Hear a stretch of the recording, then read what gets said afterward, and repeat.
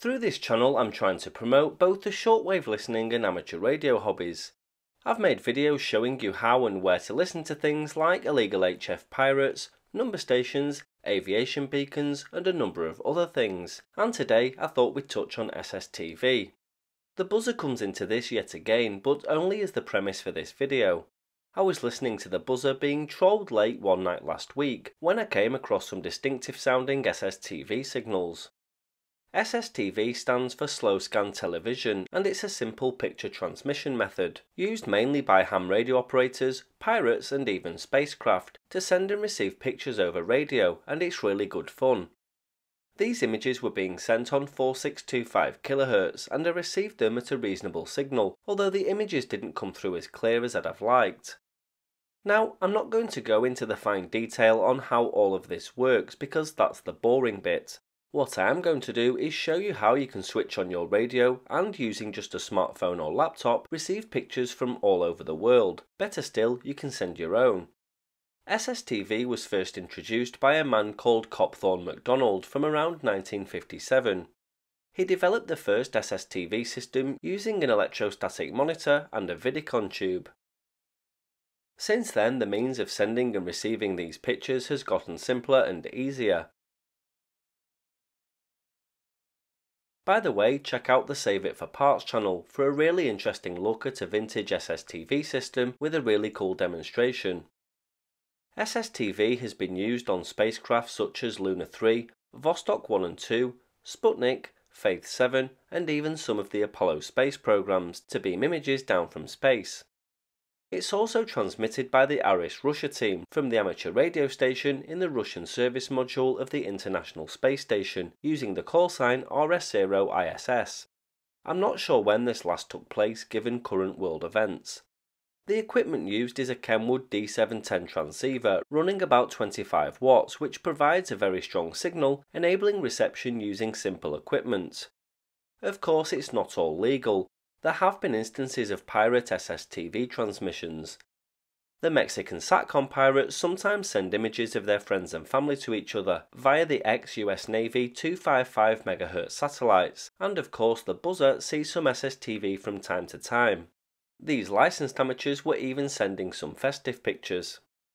So what do we need to receive these pictures? Well, it's simple, a smartphone or computer and a radio. On my iPhone I have an app called CQSSTV by Black Cat Systems, which you can get on the App Store. There's also SSTV apps on the Android Play Store too, and they work quite well.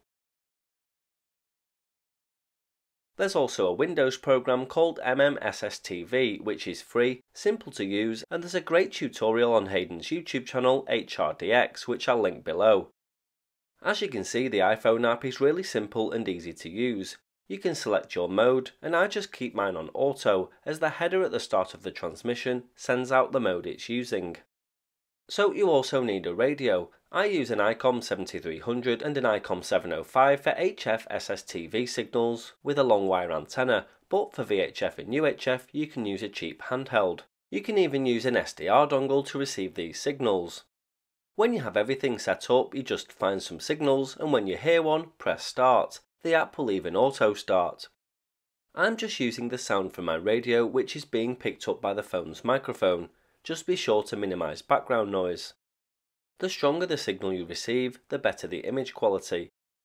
For example, here's a good copy, and here's a poor copy. You could feed the audio directly into the phone, but as I said at the start, we just want to keep this simple, so I'm just using the phone's microphone. Once the image is downloaded on screen, you can make some slight adjustments and then save it.